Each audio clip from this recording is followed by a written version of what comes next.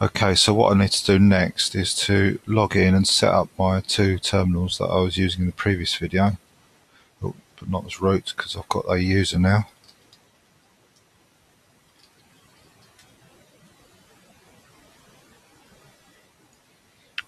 So that's my first terminal where I'll be putting in the commands, and in the second terminal I'll get to by Alt F2. I'll log in again and I'll get a links browser up. Okay, I've never run links as this user before, obviously, so it's not in the history.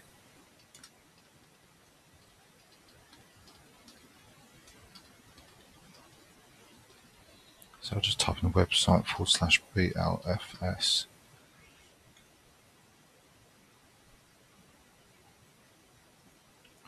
And go down to read online. And go to the next page and take the first link, the latest release, BLFS book. And I want to find Unzip. Yes, I'm not sure how to search this. Might be, yes, it's /. So I'll just type in Unzip.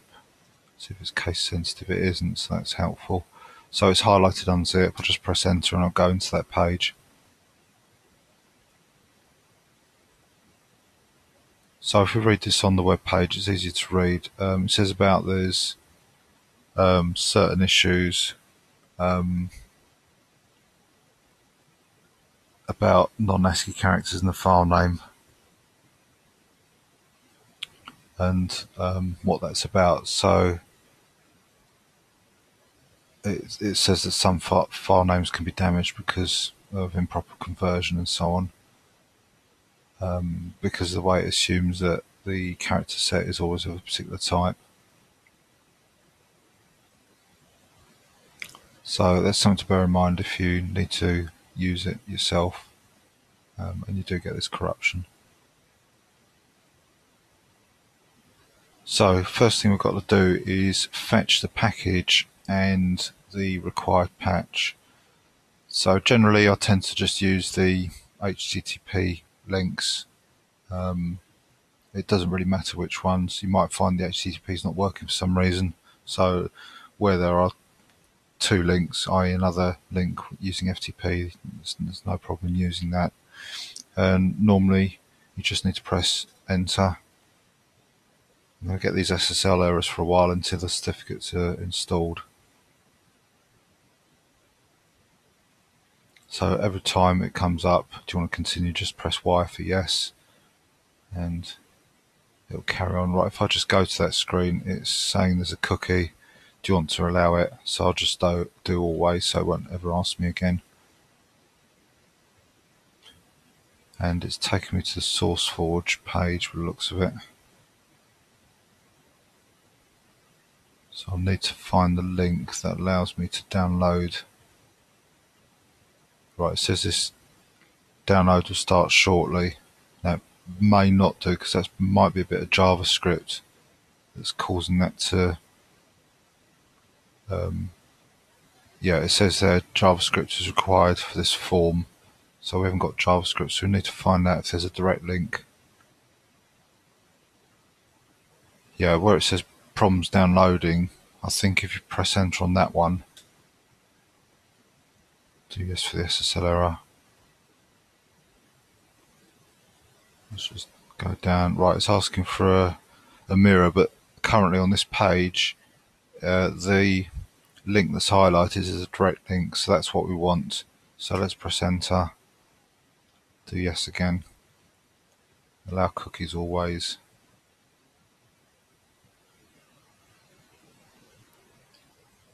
And now we've got the download option, so just press D.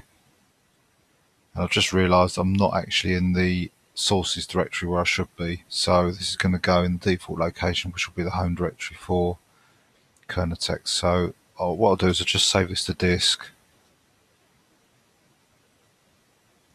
and I'll press Q to quit. Then I'll CD into the sources BLFS directory. I might need to change permissions on this actually, because it's all owned by root. So let's just check that. Yeah, it is. So I'm going to become root, the root user, and I'm okay. Let's do su minus. Oh no, I know what I did. I did the wrong password. And I want to do chown Kernotex / sources BLFS. And what I'll do that recursively. I'll do it verbosely as well so you can see with the changes being made. So this will make the BLFS directory plus all the files that we've already got in there owned by Kernotex. In fact, the BLFS scripts doesn't need to be done, but the rest do. So that's that. So if I come out now, I still don't think I'll have access. I think I'll have to come out of the directory and come back in again. Let's try it. Oh no, it has worked. That's good. Yeah. So now I can copy from my home directory the one file that should be in there, which is the unzip file, and the destination, which is the current directory. And now you can see we've got that there, unzip 60 at the bottom.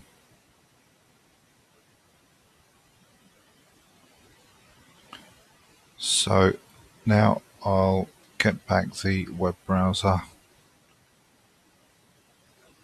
just ready for next time. In fact, what I'll do is just put it where it would have been if I downloaded this into the right place, which is on the unzip directory at that link, and we need to get the patch, so we can just press enter on that, and it's a direct link, so we can just press D for download, and so it's now come up with an extra option, view temporary file, because it's identified that it's a text file, so it's allowing us to view it rather than save it, but we want to do the save to disk, and that's done. So we'll just press the left arrow as it says down the bottom to go back, and we're back on the web page. So what I'm going to do again is get the browser up just so we can read it first, read it easier. I'm going to switch to my terminal where I'm going to do my building, change into the sources BLFS directory here, make sure I'm in the right directory. I am. So I'm going to extract this file,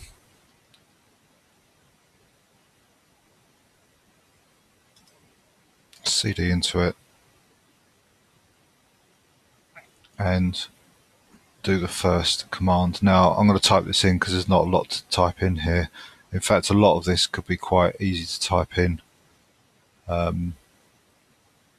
without risking too many errors. It could be quite a lot easier than copying and pasting, but at least we have the option to copy and paste. So this first command is a patch -NP1 -I, and then we can do //unzip. You can press tab dash, and you can see if I click back here, it's filled in the rest of the command.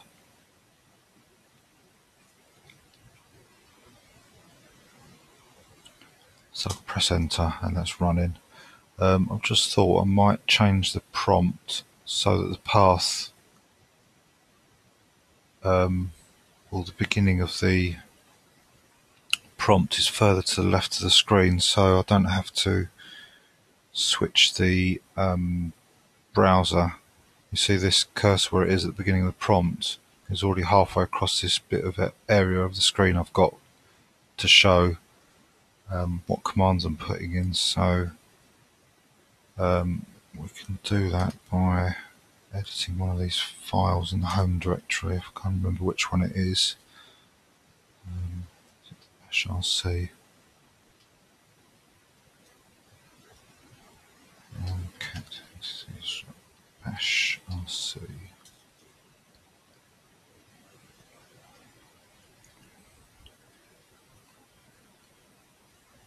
Yeah, this is the one with the PS in it. So if I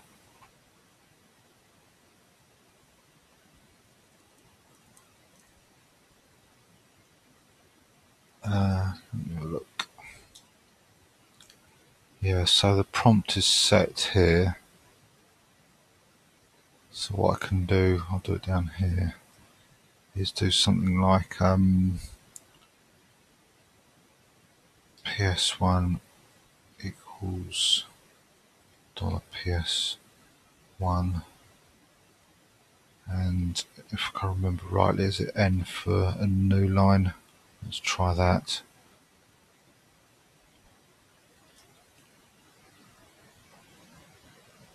So if I log out and log back in again, yeah, that's done what I want. So if we now change the sources BLFS, you can see that we've got the cursor at the bottom here, and and we can use the whole of the line. In fact, to make it a bit more readable, because that looks like it might be doing something and waiting for something, I'll just modify what I did slightly and put in an extra little prompt like that, I think. I don't actually need to log out again. I can use the source command .bash rc to reload it, and there we have it with a prompt. Okay, so let's go back into the Unzip 60 directory. We've applied the patch.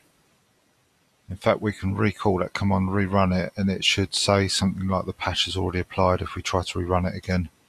And there you go, you can see it says it's ignored, it's skipping the patch because it's already done. So that's done no harm, but it proves that we have actually run the patch previously and it's already got the changes. So let's type in the make command, make -f Unix. Now we can tab this because this will be one of the directories, and there it is at the beginning, Unix, make file, and then just type in the word generic. Oh, that's one thing I should do as well, set the make flags option as well so we can get the parallel build. So, and also I'll put a space after this prompt.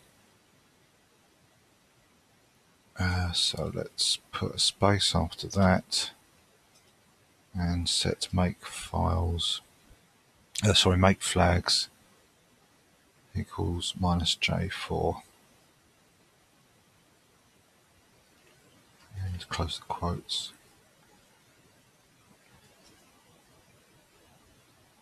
So source that. Let's just check we've got make flags. We have. So let's retype this command, make -f Unix, make file, and the word generic. If you're not confident about typing, then by all means do the copying and pasting. Just a matter of switching to the terminal with the browser in and using the mouse to highlight the bit you want to copy, switch back and right click to paste. So if I do that with this command now,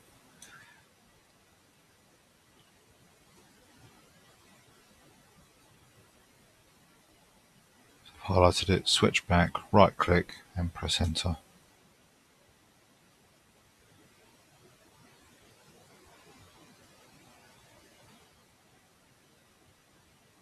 And that's done. We've got a warning there, but that's not a problem. So now we need to become the root user. So just do su on its own and you won't lose the directory you're in. Type in password for the root. I will copy this command because it's over 2 lines and it's a little bit more detail than the original make. So just highlight that and right click it. And as you've seen, I've just skipped over it. There's no test suite for this one, so that's that. So we've installed Unzip now. So what I need to do next is you have to bear with me with this. I've got to identify where in my list Unzip is and just mark it off so that I know that I've installed it in chapter 12. So I shall be doing this all the way through. Like I say, I recommend you do it unless you don't mind rebuilding some packages, but it's not really any point. So that's uninstalled. And of course, the thing to be careful of is not to cross off packages that you haven't installed, because that could cause a problem where you get a dependency you think you've got and you haven't. Okay, so we can do Control D to come out of the root user.